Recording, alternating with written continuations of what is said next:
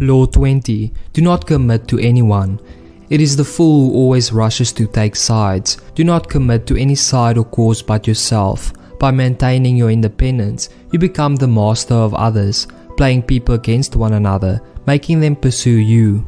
The Lion and the Wild Donkey. A lion and a wild donkey entered into an agreement to hunt prey together. The lion was to use his great strength, while the donkey would make use of his greater endurance. When they had taken a certain number of animals, the lion divided up the spoils into 3 portions. "I'll take the first share because I am the king," he said. "The second share will also be mine because I have been your partner in the chase. The third share will be mine as well. And by the way, get lost."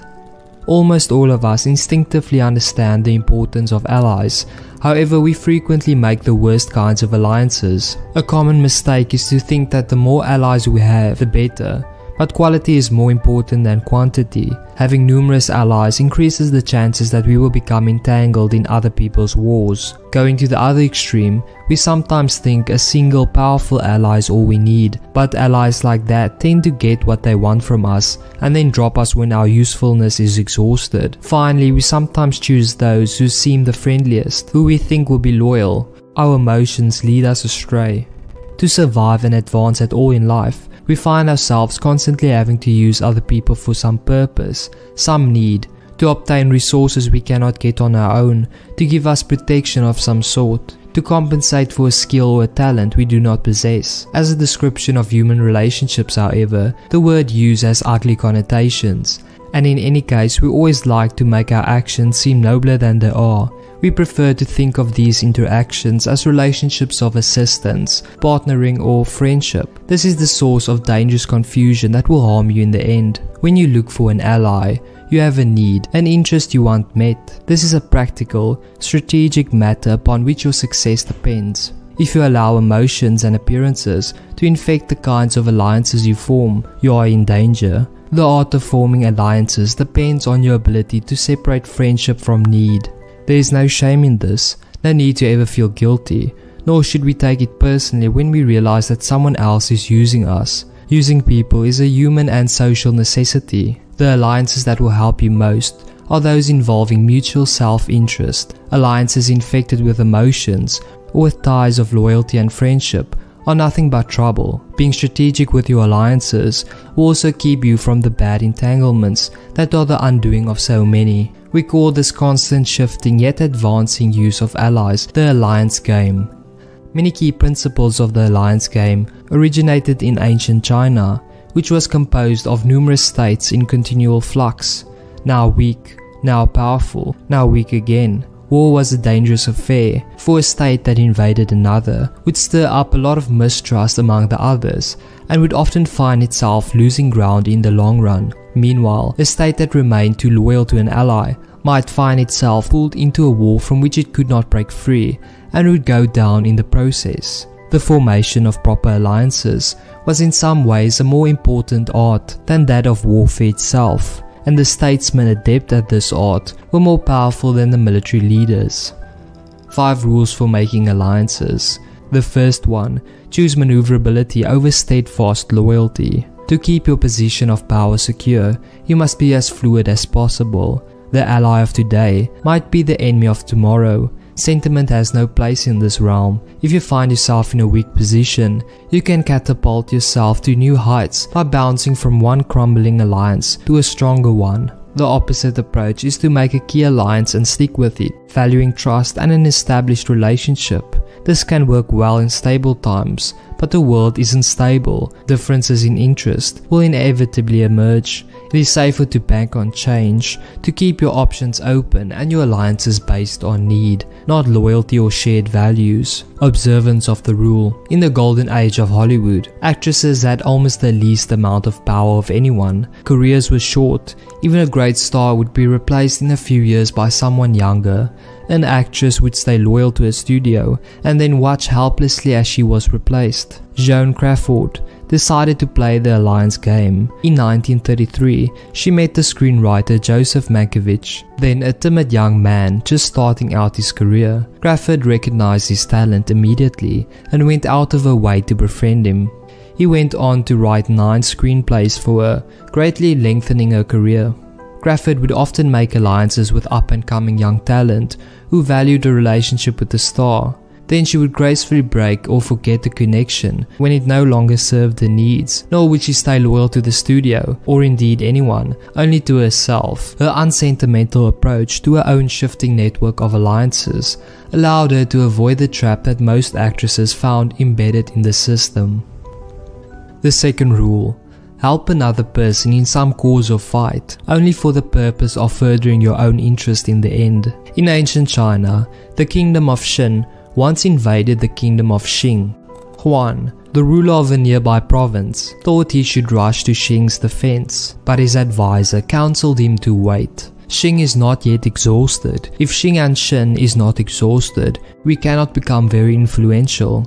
He listened to his advisor's advice and waited. Huan later had the glory both of rescuing Qing from the brink of destruction and then of conquering an exhausted Qin. He stayed out of the fighting until the forces had worn each other down, at which point it was safe for him to intervene. That is what holding back from the fray allows you: time to position yourself to take advantage of the situation once one side starts to lose. You can also take the game a step further by promising your support to both sides while maneuvering so that the one to come out ahead in the struggle is you.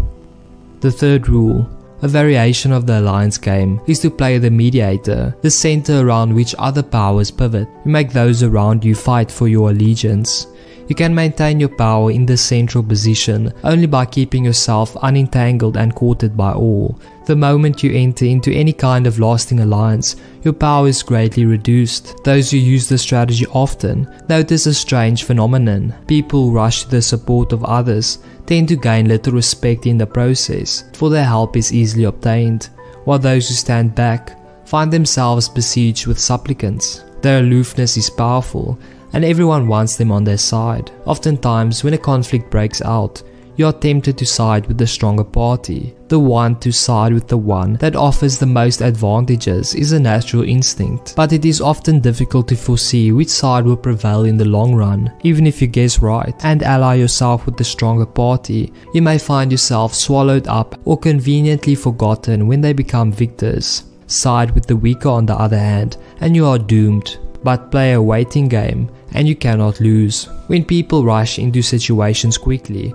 committing to one side, maneuverability is lost. You cannot let yourself become the lackey for any cause. If you allow people to feel they possess you to any degree, you will lose power over them. By not committing your affections, they will only try harder to win you over. When you hold yourself back, you incur not anger, but a kind of respect. You instantly seem powerful because you make yourself ungraspable, rather than succumbing to the group or to the relationship as most people do. The fourth rule, a key component of the alliance game, is the ability to manipulate other people's alliances and even to destroy them, sowing dissension among your opponents so that they will fight among themselves. Breaking your enemy's alliances is as good as making alliances yourself. When Hernan Cortés landed in Mexico in 1519, he faced hundreds of thousands of Aztecs with 500 men. Knowing that many smaller Mexican tribes resented the powerful Aztec Empire, he slowly worked to peel them away from their allegiances with the Aztecs. By filling a tribal leader's ears with horrible stories about the Aztecs' emperor's plans, he might bait the man into arresting the Aztecs' envoys on their next visit. That of course would infuriate the emperor, and now the tribe would be isolated and in danger and would appeal to Cortés for protection. On and on, Cortés went with this negative version of the alliance game until the Aztec allies became his. Your focus here is on stirring up mistrust, make one partner suspicious of the other, spread rumors, cast doubts on people's motives. In facing an enemy that is composed of allies, no matter how large or formidable, do not be afraid. Divide and conquer, hitting them first from this side and then from that side until the alliance crumbles. Now former members of the alliance will feel vulnerable through manipulation or outright invitation. Make them turn to you for protection. The fifth rule, be careful who you ally with. If you play the alliance game, so will those around you. There are some types with whom any kind of alliance will harm you. You can often recognize them by their over-eagerness to pursue you. They will make the first move, trying to blind you with alluring offers and glittering promises. To protect yourself from being used in a negative way, always look at the tangible benefits you will gain from this alliance. If the benefits seem vague or hard to realize, think twice about joining forces. Look at your prospective allies' past for signs of greed or of using people without giving in return. Be wary of people who speak well, have apparent charming personalities, and talk about friendship, loyalty or selflessness. They are most often con artists trying to prey on your emotions. Keep your eye on the interest involved on both sides and never let yourself be distracted from them. Think of your alliances as stepping stones towards a goal. Over the course of your life, you will be constantly jumping from one stone to the next to suit your needs. When this particular river is crossed, you will leave them behind you. Reversal. Finally, you will of course be attacked for playing the alliance game. People will accuse you of being reckless, amoral, treacherous. Remember, these charges are strategic themselves to advance their own interests. Your accusers are trying to make you feel guilty or look bad. Do not let them get to you. The only real danger is that your reputation will eventually keep people from making alliances with you, but self-interest rules the world. If you are seen to have benefited others in the past and as capable of doing the same in the present, you will have suitors and playing partners. Besides, you are loyal and generous, as long as there is mutual need. And when you show that you cannot be had by the false lure of permanent loyalty and friendship, you will actually find yourself treated with greater respect. Many will be drawn to your realistic and spirited way of playing the game. Stepping stones. The stream runs fast, but you must cross it at some point. There lie some stones in a haphazard line that can get you to the other side. If you linger too long on one stone, you will lose your balance. If you go too fast, you will slip. Instead, you must jump lightly, gracefully, from one stone to the next, and never look back.